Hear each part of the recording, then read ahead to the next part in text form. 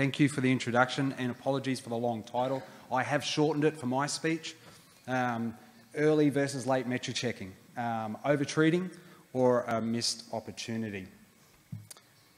Study was done in New Zealand. New Zealand, as you probably know, has a pastoral dairy industry. It's strictly seasonal. We heard this morning from some of the speakers, Madeline with an excellent presentation first up, the consequences of endometritis or to dairy cows.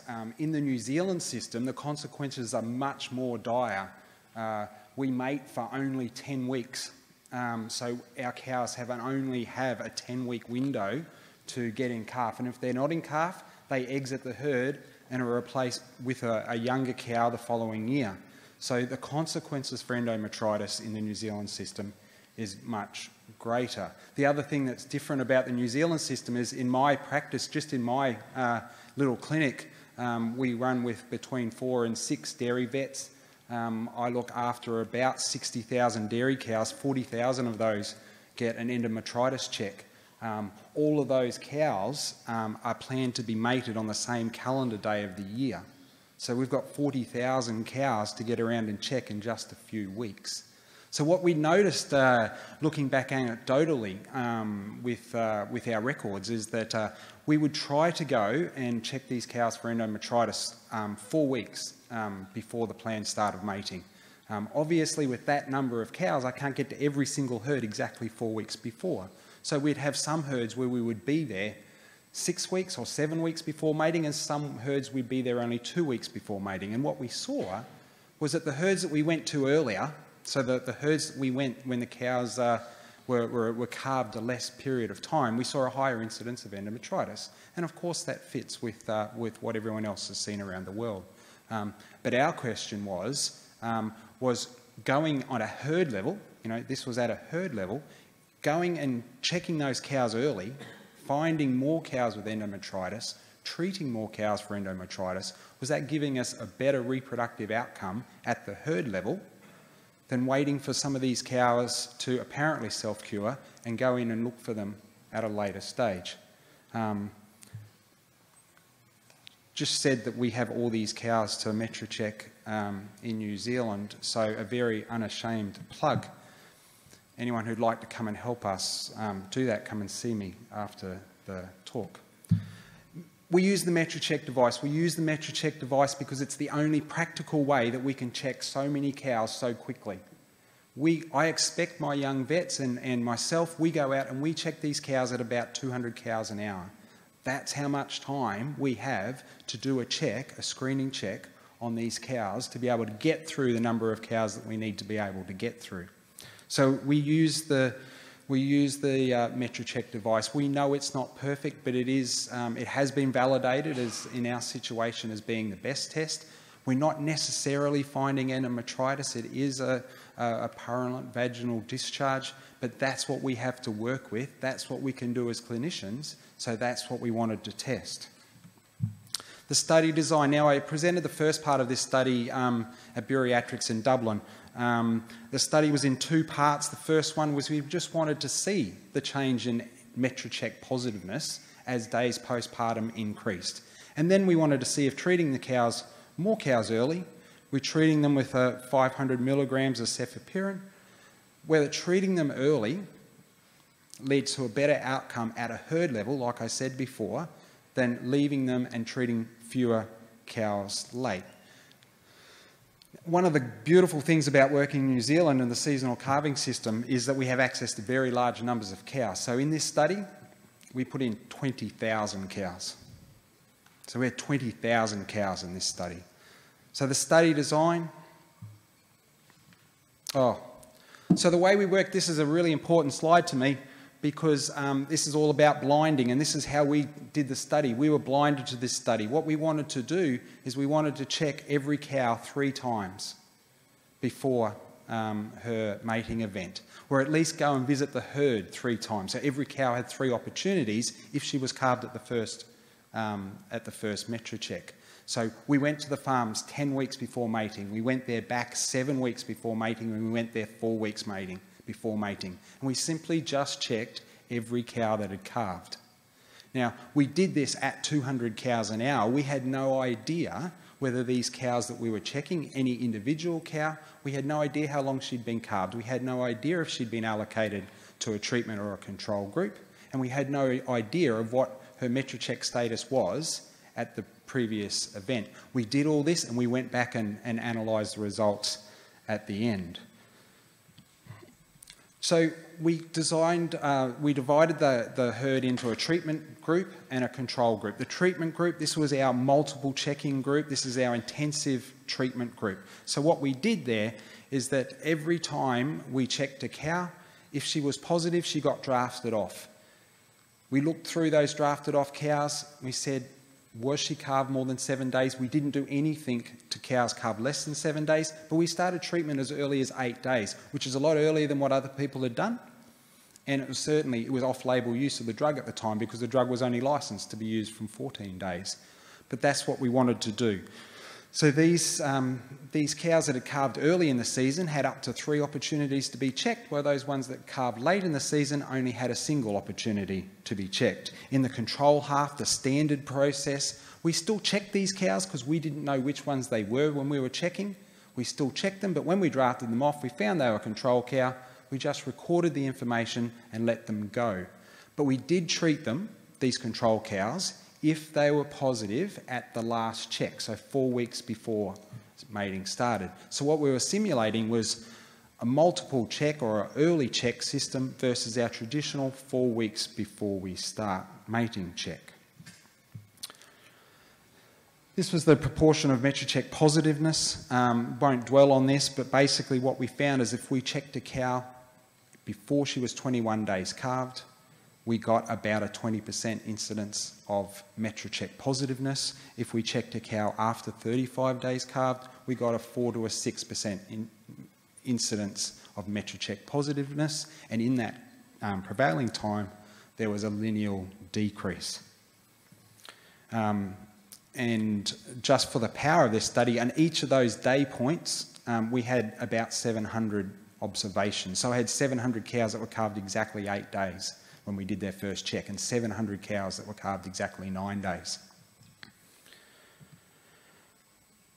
What we wanted to work out was this change in MetroCheck positiveness because these cows were self-curing and truly self-curing, or were they just going subclinical and we couldn't find them anymore?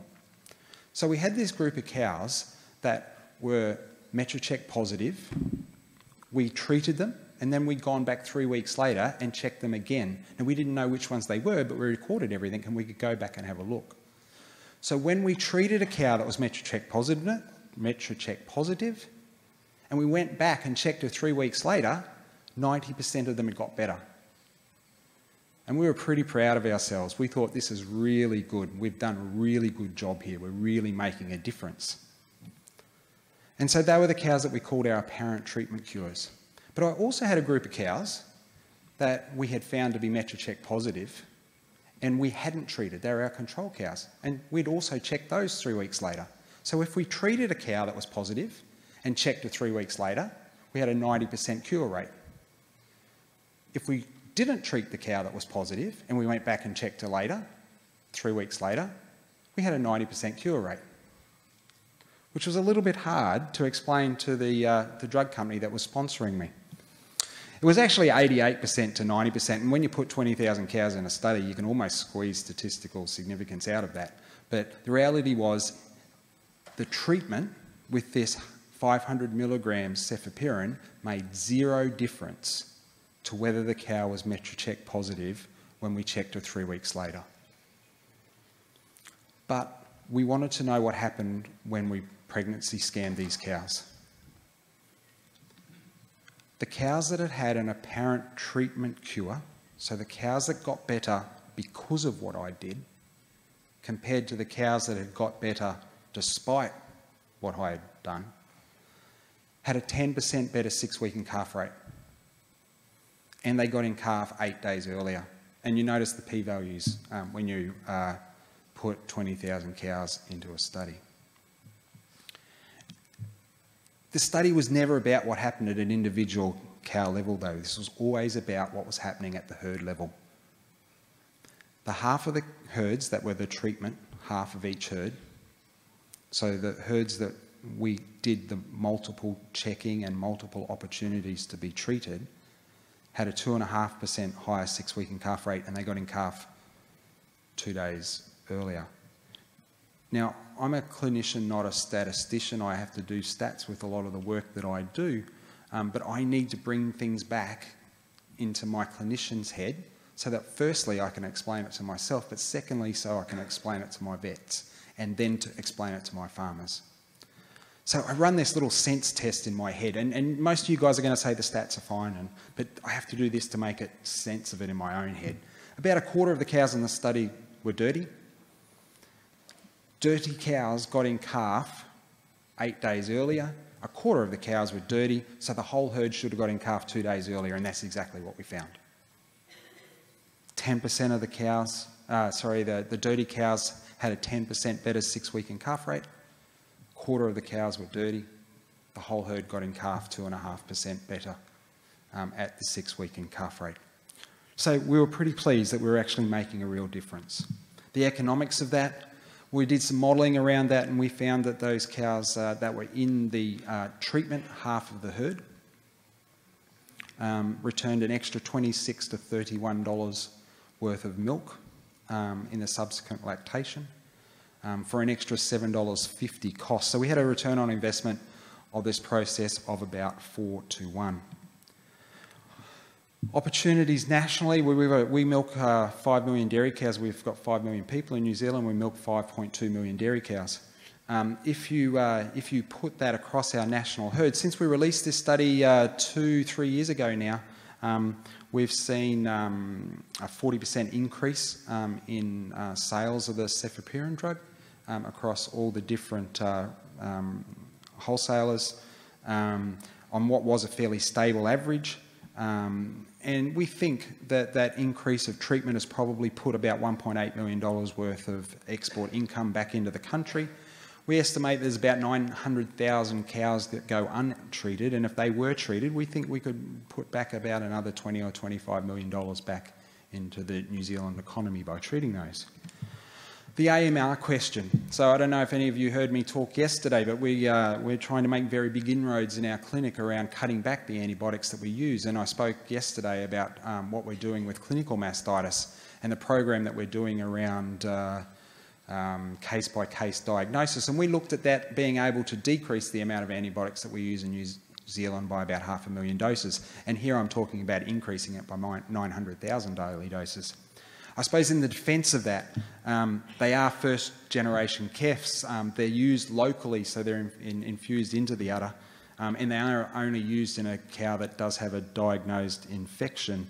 And then I suppose the other thing, and this is a point that I wanted to make about the One Health situation. One Health for us is much bigger than just AMR. You know, One Health is that intersection of people, animals, and the environment. And in New Zealand, we take the environment very, very seriously. We market our product, our agricultural products, on our clean green image, and agriculture is our second biggest export earner in New Zealand, behind tourism. So that environment in New Zealand is very important.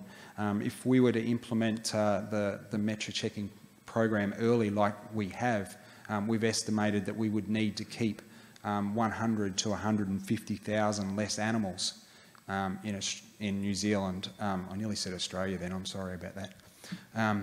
We would keep nearly 150,000 less animals, and obviously there would be a reduced environmental impact and of course reduced antibiotic use from just having fewer animals. Big thank you to the sponsors. You don't get to do a study with 20,000 cows without significant financial support.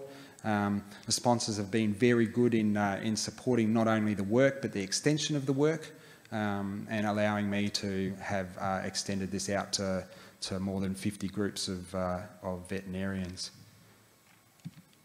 In summary, by the time we got to the end and excluded a few cows, we ended up with 15,500 cows. This is a plug that I use for my farmers. 15,500 cows don't lie. This is how I try and convince my farmers that they should be doing the metro checking program. I understand that on your farm last year you metro checked and you didn't get a good result, and your neighbour didn't and he did get a good result, but 15,500 cows, when we line them up side by side, don't lie. Checking cows in that 7 to 21 day postpartum period is the best chance of detecting endometritis with the MetroCheck device. And it would appear to us, because of the difference in reproductive results, that untreated cows don't truly self-cure. They just go subclinical, stop producing pus, and we can't find them anymore. And if we introduce this program nationally, it would bring another $25 million worth of export earnings into New Zealand, and potentially be able to mean that we could run 150,000 less animals for the same output. Thank you.